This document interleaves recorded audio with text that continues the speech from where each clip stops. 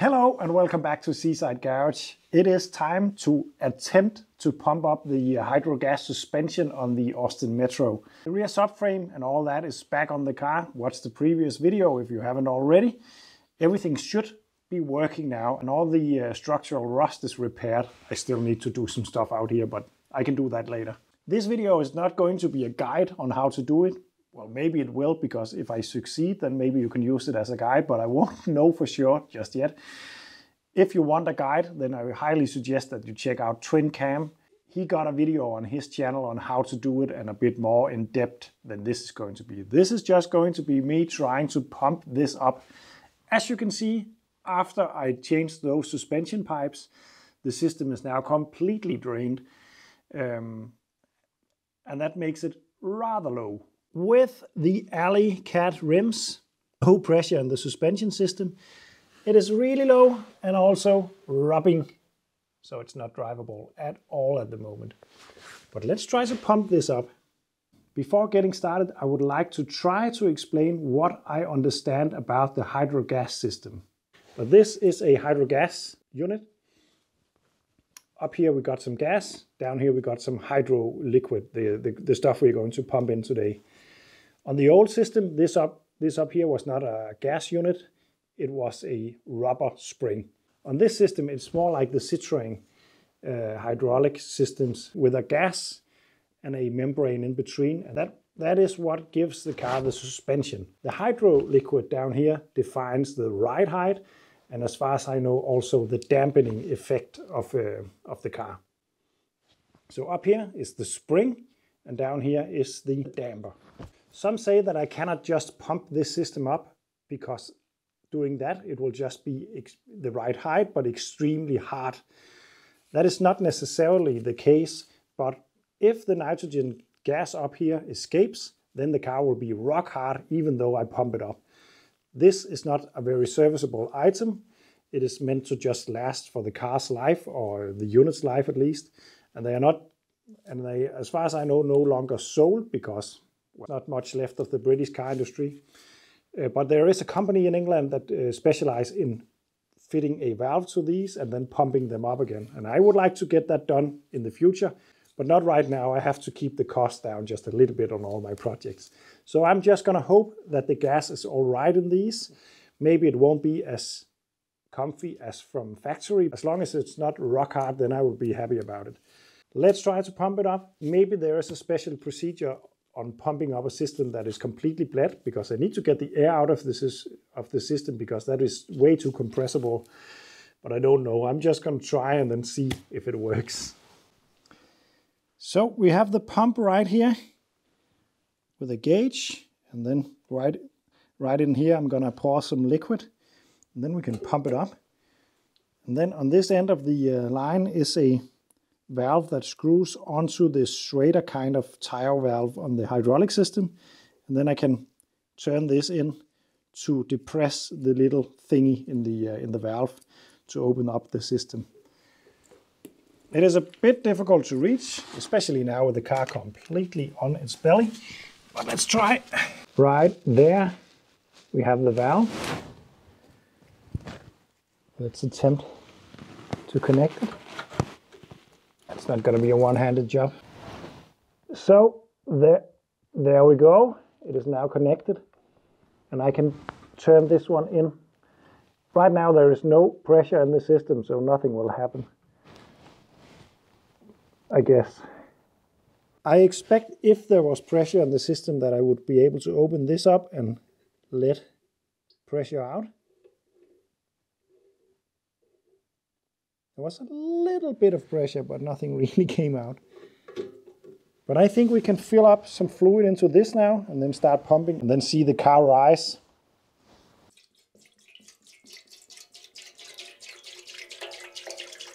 Maybe I should have put more in, but we'll find out. Let's try to pump it up.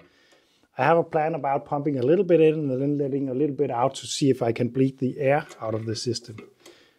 But let's see if it even works.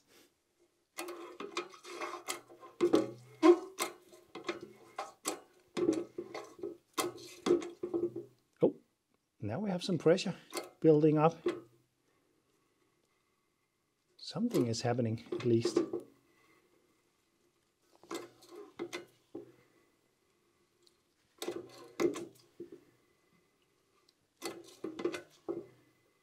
This is fun. I don't know why, but I think it's fun. There's a lot of... Is there a leak? Yeah, we have a leak. I don't think the connection is tight enough on the rubber hose.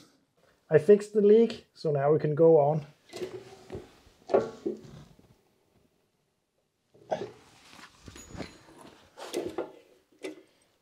Now I expect the car to start rising at any moment.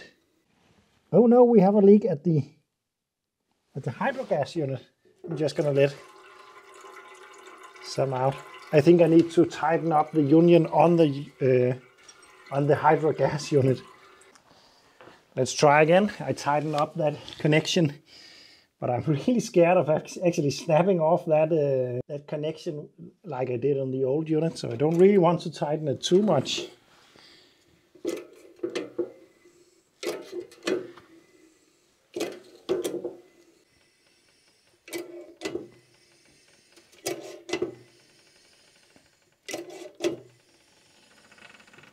It's making a lot of noises.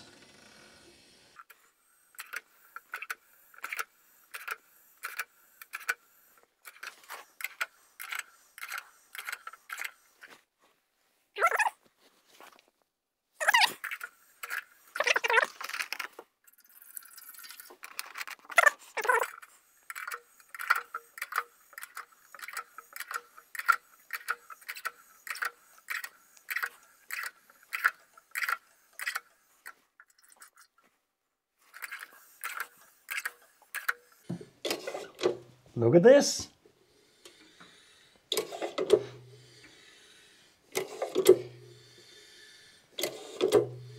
So the way to set the ride height is apparently to measure from the middle of the wheel to the wheel arch. And it's supposed to be 32.1 centimeters from the center. And right now we are at, if we measure to this part of the wheel arch, 28.5. So we need to go a bit higher. I'm not too worried about setting it precise right now, because I think when I move it about, it will raise or lower slightly. Later on I will recheck it, but let's try to just be a little bit precise maybe.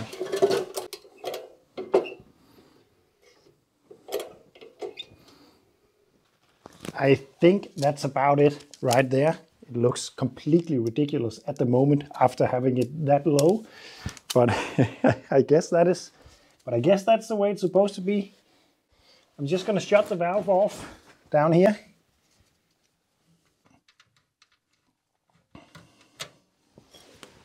Like that. A bit of pressure did come out, so I didn't think it lowered a little bit, but it doesn't matter. Let's see if there's any suspension. Oh yes. Oh, that seems really nice actually. This is not a rock hard suspension, that's for sure. The nitrogen in these units seems to be just fine. I wouldn't want it to be softer than this. And it settles just like that. Wow. So that's it. This is my first time trying to mess with the Hydrogas suspension and pumping it up. As you can see, I had a little leak here. I didn't tighten up that connection enough. I did that now and it's not leaking anymore. I was really scared of doing the same as I did on this one and sharing it off, but it held up. So it just seems to work. I'm gonna pump up the front end a little bit as well. There's a lot of pressure on that system still, so that's good. That's a really good indication. I'm not really gonna measure anything because I don't have wheel arches on the front at the moment, so I have nothing to measure from, but I'm just gonna pump it up so I can move the car about a little easier without dragging the engine and subframe on the ground. Take a look at the amount of ride height I now have on this car. It's amazing. Before, when I drove this car onto the lift, it bottomed out completely on the sills. So this is really nice. It's really nice. It's going to make it so much more easy to work on. And also, I have now completed quite a lot of the work needed to get this car back on the road. Remember, you can support me on Patreon if you like. And yeah, thank you for watching and see you in the next one.